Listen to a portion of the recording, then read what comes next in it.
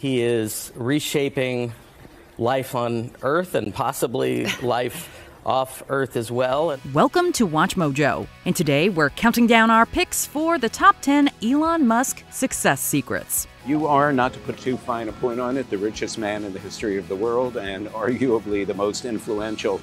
And yet you tweet freely and playfully and somewhat mischievously. Yes, that's accurate. For this list, we're looking at how Elon has managed to build his galaxy-spanning business empire. Let us know in the comments which of these tips you'll be taking on board. Number 10, optimize your time.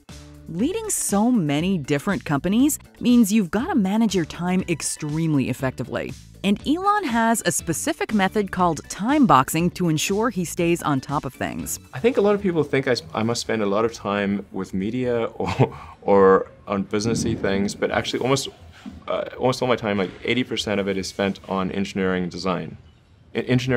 So it's developing next generation product. That's 80% of it. This means that instead of making a to-do list of various tasks that need to be completed, he gives himself allotted amounts of time in which to do things, which enables more efficient planning. The way I generally do it is I'll be working at SpaceX on Monday, and then Monday night fly to the Bay Area, spend Tuesday and Wednesday in the Bay Area, then at Tesla, and then fly back on Wednesday night, spend Thursday and Friday at SpaceX. In the last several months, then I would fly back here on a Saturday and either spend Saturday and Sunday at Tesla or spend Saturday at Tesla and Sunday at SpaceX. You'll start the day thinking about exactly how much time it takes to complete a task, and it removes the leeway you might otherwise have to get stuck procrastinating. He also makes sure to prioritize. An organizational tip that anybody can use, whether they manage a dozen companies or none at all. If you do simple math, say like, okay, if somebody else is working 50 hours and you're working 100, you'll get twice as much done in the course of a year as the other company. Number 9, do good. Yeah, I've got to scale up production. Got to make the car compelling. Make it better than gasoline or diesel cars. When you get down to brass tacks, Musk's companies have altruistic goals at heart. SpaceX wants to forge a new home for humanity in the stars, while Tesla wants to remove our dependence on gasoline and other fossil fuels. What I've tried to do is to try to be helpful in accelerating the transition to sustainable energy. On the production side with solar power, I feel strongly that solar power will be the single largest source of sustainable energy. If you always aim to do good and help people in all your endeavors, you can't go too wrong. This applies to ventures both big and small. Not everybody can start a company that builds rockets to take us into outer space, but that doesn't mean we shouldn't all work for the betterment of humankind. Like many super smart people have tried to do this before and no one has succeeded. And most of the time they've just given up partway through.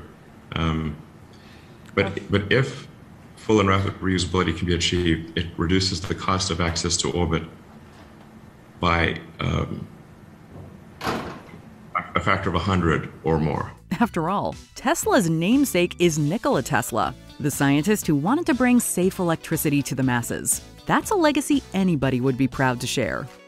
Number 8, don't fear failure. It's only natural to be afraid of doing something wrong and falling flat on your face. But in order to one day be successful, you need to embrace failure. Failure is essentially irrelevant unless it is catastrophic. Instead of seeing failure as a disaster that cannot be recovered from, see it as a learning experience. Each time you fail, you acquire more and more tools that will help you to succeed. It's true what they say. If at first you don't succeed, try again. I think it's important to, nobody bats 1,000, obviously. And no matter how smart you are, you will make some number of mistakes. Everyone makes mistakes. SpaceX has had many high-profile failures over the years, but that doesn't mean the entire company has closed down in shame. And in fact, for SpaceX, I reserved capital to have 3 launch failures, or to withstand 2 launch failures and have the third one be a success, sort of 3 strikes. And actually, we had 3 launch failures. We were just able to scrape enough money together for a 4th flight that succeeded in 2008. No, it just means that Musk and the many expert scientists and engineers who work for him keep trying. Did you think, I need to pack this in? Never. Why not? I don't ever give up. I mean, I'd have to be dead or completely incapacitated. Number 7, take risks. Once you've overcome your fear of failure, you'll be unstoppable and be able to take big risks in order to get where you want to be. Musk has specifically cited his willingness to take risks over the years as the key to becoming the man he is today. And in June 2002, he founded Space Exploration Technologies, or SpaceX. Elon was the only funder of the company for its early years. Another incredibly risky move to say, nobody on the planet thinks this idea is financeable. I'm going to fund all of it myself, to the tune of almost $100 million, which was the majority of his net worth at the time. He says that the bigger a company grows and the more people are accountable if something goes wrong, the harder it gets to take those kinds of gambles. So make them early and make them bold. If I do things where they have personal risk at this point, I risk more than my own. Start that small business you think has the potential for success. Begin working on the novel you've always dreamed about. Take up a hobby or sport you've always wanted to try. So I would encourage you to take risks now. Do something bold. You won't regret it. Number 6, make room to grow. Musk is perhaps the most famous entrepreneur to demonstrate something called a growth mindset, as opposed to a fixed mindset. Essentially, this means believing that you can learn new skills and further develop existing ones. Somebody could say, in fact people do, that battery packs are really expensive and that's just the way they'll always be, because that's the way they've been in the past. You're like, well, no, that's pretty dumb, because if you applied that reasoning to anything new, then you wouldn't be able to ever get to that new thing. It allows for innovation and improvement, but also flexibility when a plan doesn't work out and needs to be changed. When I came out to go to Stanford, that's what I was going to be doing my grad studies on, was working on advanced energy storage technologies for electric cars. And then I put that on hold to start an internet company in '95 because there does seem to be like a time for particular technologies when they're at a steep point in the inflection curve. These are opportunities to grow yourself and your projects. And that's what having a growth mindset is all about. Be free and always looking for new opportunities, even if they're not the ones you expect. You want to get out that room. And I think the ones that get out of the room sooner will be better off. I mean, if you look, is that where the mission to Mars comes in? No. Number 5, communication. It is true that communication is always key. How would people get anything done if they didn't communicate with one another? We really try to minimize the number of offices that we have because doors limit communication. Everyone at the company, with the exception of a few people in like HR and finance, actually are in cubes. But Elon Musk has his own methods of communication with his employees that set a high standard. It meant basically try is not good enough, you need to do. And basically results matter. And to not let things get in the way that most people would be stumbled by. In 2017, an internal Tesla email was released that exemplified Musk's philosophies on communication, as he aimed to cut out the middleman and let different departments talk to each other directly rather than going between managers. This means that problems will get solved faster and more efficiently, which is good for any company. He's also, of course, great at communicating with the public, too, talking about his ideas and opening them up to public criticism. When critics say you can't do this, your answer to them is, we've done it. Number 4, feedback. Speaking of opening up ideas to public criticism, Musk has always been vocal about the necessity of feedback to make any business or idea work. And this is something that people tend to avoid because it's painful. Yeah. But I think this is a very common mistake. He's often asked Twitter for opinions on how to tackle various issues, for better or worse, but has been outspoken on the value of both positive and negative feedback. Much is made lately of unrealized gains being a means of tax avoidance, so I propose selling 10% of my Tesla stock. In past interviews, he's talked about this feedback loop and has emphasized that you need to listen to the critics too. One of the biggest challenges, I think, is making sure you have a corrective feedback loop, and then maintaining that corrective feedback loop over time, even when people want to tell you exactly what you want to hear. That's very difficult. It's certainly tempting to ignore negativity and only take on board the criticisms and compliments you already agree with. But doing this will not serve you in the long run. Listening to others is always going to help. This may sound like sort of simple advice, but it's hardly anyone does that. Number 3, keep learning. This is one tip that applies to absolutely everybody. You should always keep trying to learn new things about the world and your place in it. Everything is available basically for free.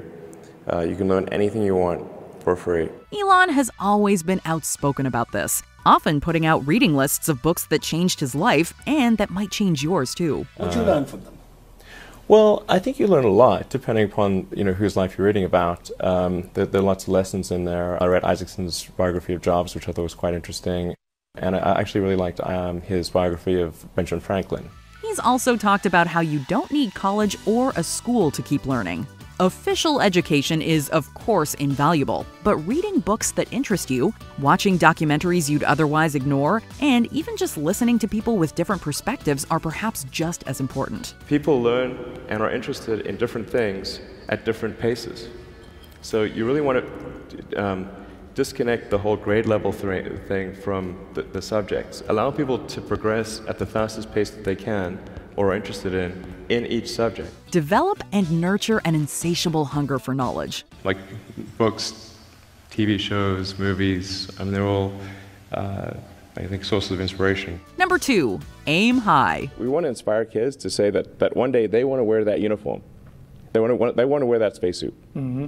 And get them fired up about, I want to be an astronaut, I want to work on aerospace engineering, I want to advance space flight. If there's one word that defines Elon Musk above all else, it's ambitious. No matter what you think of his ideas, you can't say they're not aiming high. Literally, in the case of SpaceX. The lesson here is not to limit yourself. As the influential thinker Norman Vincent Peale said, aim for the moon, and even if you miss it, you'll land among the stars. Aiming high means that even when you don't reach those goals, you're still going to accomplish something pretty phenomenal. As long as people stay super focused on creating the absolute best product or service that really delights their end customer, if they stay focused on that, then if you get it such that your customers want you to succeed, then you probably will. It's likely that SpaceX will someday reach Mars, but even if it doesn't, look at all the wild successes the company has already had building state-of-the-art rockets. The long-term aspiration is to develop the technologies necessary to transport a large number of people and cargo to Mars in order to create a self-sustaining civilization there. And that's really why I started the company. Set goals higher than the result you'll be happy with. I think certainly being focused on something that you're confident will have high value to someone else, and just being really rigorous in making that assessment.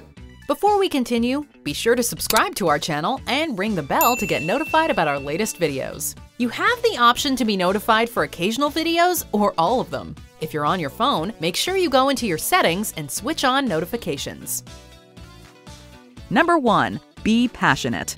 Elon has said time and time again that he doesn't care about money. His wealth is all tied up in Tesla stock, meaning that if Tesla goes under, so does he. I don't really follow the stock that much. Because I think sometimes the stock moves for kind of random reasons, and if that ends up being a mood barometer, then it's not a happy life. He's not in this business for the profits. He's there because he's extremely passionate about clean energy and space exploration, and wants to make the dreams of abolishing fossil fuels and living on Mars realities. What I really want to try to achieve here is to make Mars seem possible, make it seem as though it's something that we can do in our lifetimes, and that you can go. Maybe you're not as passionate about Mars as Elon. That's fine. Everybody loves and cares about different things. What's important is that you follow your heart, pursuing careers and hobbies that you're truly invested in. So my motivation, actually for all my companies, has been that to be involved in something that I thought would have a significant effect on the world. And when I was in college, there were 3 areas that I thought would most affect the world. And one was the internet, the other was sustainable energy, both production and consumption, and the third was space exploration, particularly making life multiplanetary. So as things have turned out, I've been able to be involved in all 3. Passion is what drives Elon Musk towards his successes.